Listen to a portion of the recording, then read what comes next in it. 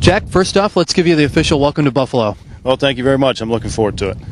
Now, I know you had some time traveling through there back in your playing days. Do you remember much about the ballpark and the atmosphere?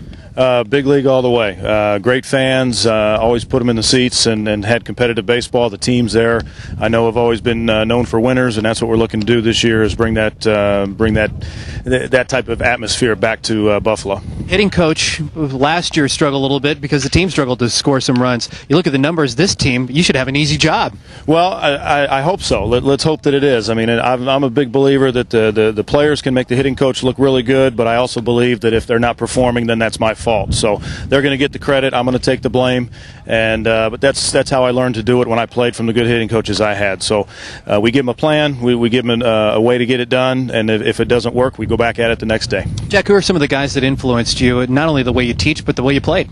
Greg Biagini, for one of them, who was my manager and my hitting coach in the big leagues in Baltimore.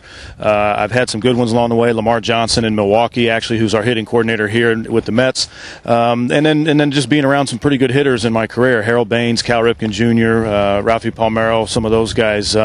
It's good when you're a bench player like I was, as that extra guy. I had a lot of time to watch these guys perform and watch how they went about their business, and that's what I've tried to do as a coach, is just kind of pick and choose little things from each guy and then make it as simple as possible. What are you picking up on spring training and seeing these guys work on the side fields that you think can roll right over into the season? Well, that we've got a veteran club. We've got a lot of guys that have been around. We have a number of players that are going to return, with Jesus Feliciano and Fernando Martinez, unless he makes a big league club, which we hope he does. But we've got players that are familiar, and we've got veteran guys that know how to get ready.